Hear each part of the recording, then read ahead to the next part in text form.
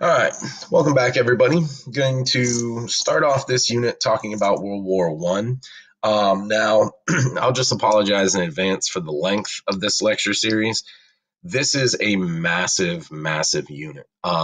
Basically, we're trying to fit four of the most influential events of the 20th century into a single unit: World War One, World War Two, the Great Depression, and the rise of authoritarian slash fascist governments in the 1930s. And all of these have incredibly long reaching influence on, modern contemporary history. So yeah, this lecture series is going to run long. This unit is going to run longer than all of our previous units and longer than a unit normally will. But I'll try to condense things as much as possible because obviously no one is interested in listening to a 8-hour Ken Burns style documentary. So we'll try to hit on the big points as well as integrate some detail that's going to be helpful for you guys, right? So with the recommended supplemental viewing, it's all crash course. Again, the world wars are kind of the most overstudied and overanalyzed events in human history up to this point, part because they're so recent, part because they're so influential on the rise of the United States as a world power, and partly because, we had photographic and videographic evidence for like the first time ever. So we have a lot more information about them than we did, say, the diffusion of Buddhism across China. So these are all going to be big topics. And again, I'll try to condense it, but, sit back and enjoy the ride. So let's start with why and how World War One starts. As with anything in human history, there are both long-term and short-term causes. The long-term usually get the most attention, but the short-term are equally as important.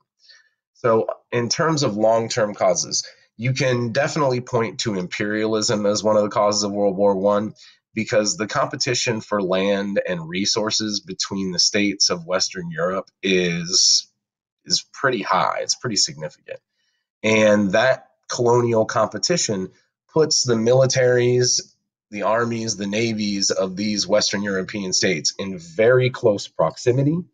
And it puts all of these states on very high alert, where even the slightest movement by a rival can be seen as an imminent move to war.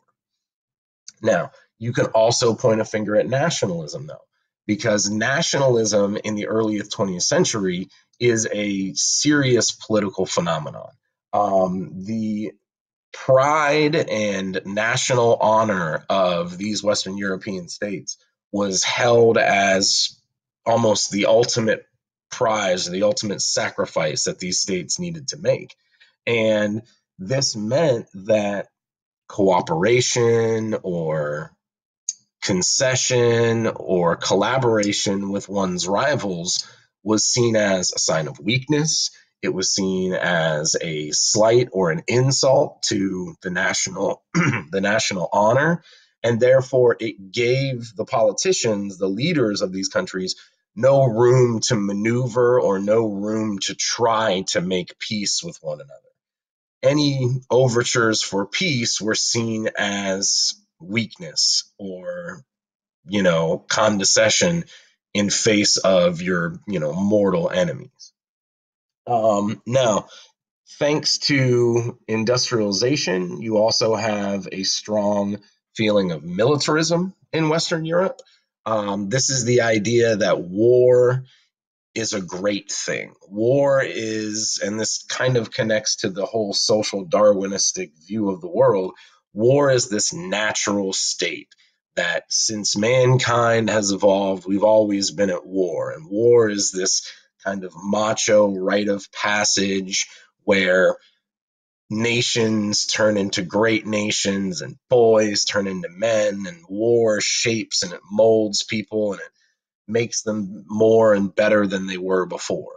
So with this kind of militaristic gung-ho attitude behind him, A lot of these Western European countries funnel billions of dollars into their military, and it leads to a massive arms race, especially between Great Britain and Germany.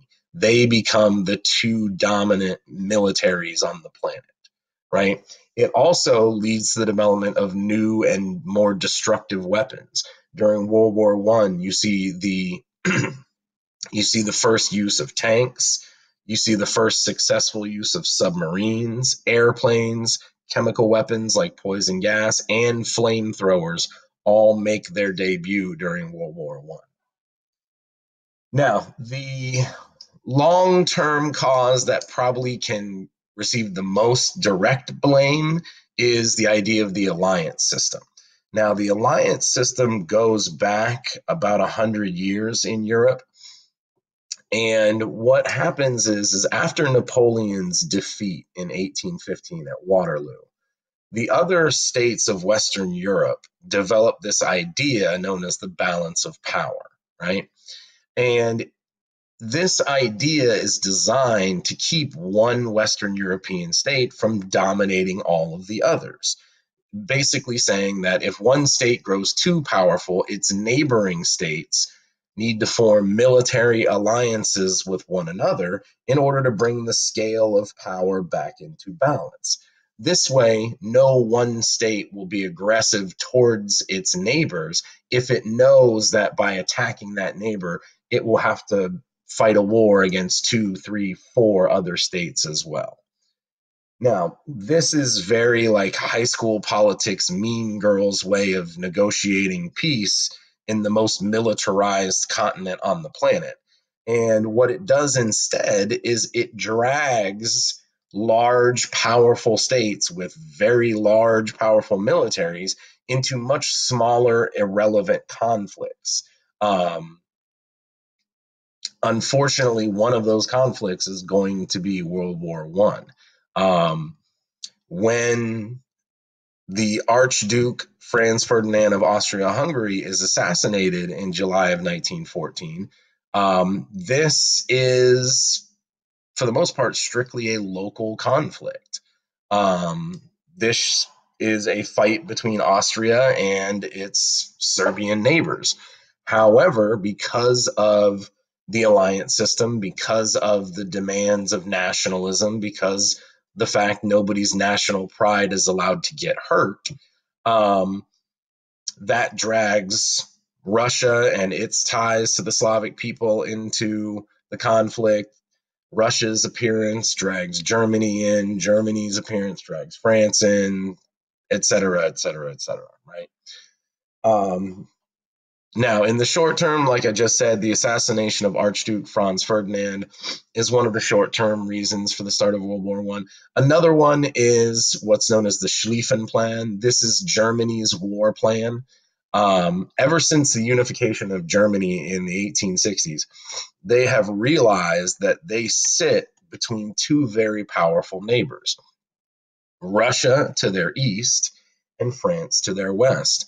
So the Germans have always had a plan in place on how to fight a war on two different fronts, essentially in two different directions at the same time. And the plan that they devise is that they would need to focus the majority of their attention on France in the early part of the war, knock France out of the conflict very, very quickly. That way they can then turn those resources and those troops to deal with the bigger problem, which is Russia. Unfortunately, the quickest way to France from Germany is through Belgium and the Netherlands. And that is going to spark further conflict. That's going to drag Great Britain into the conflict. And because of Great Britain's empire and their alliances around the world, that's going to drag Japan into the conflict. And basically, what you get by the end of all of this is the entire Eastern Hemisphere of the world is fighting itself. So, like we just said, the assassination of Franz Ferdinand triggers the alliance system. This creates what's known as the Allied powers on one side, Great Britain, France, Russia, Japan, and then later on in the war, the United States and Italy. On the other side, you have the Central Powers, Germany, Austria-Hungary, and the Ottoman Empire.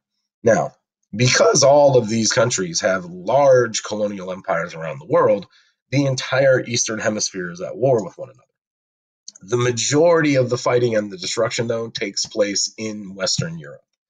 And thanks to that new technology that we talked about on the previous slide, the war eventually grinds down into a stalemate. And you have the beginning of what's called trench warfare, where both sides dig thousands of miles of interconnected trenches to fight from, because the destructive power of these new weapons doesn't allow them to fight out in the open. Um, Tens of thousands of troops a day die from machine gun fire, from chemical weapons, from artillery, and things like that.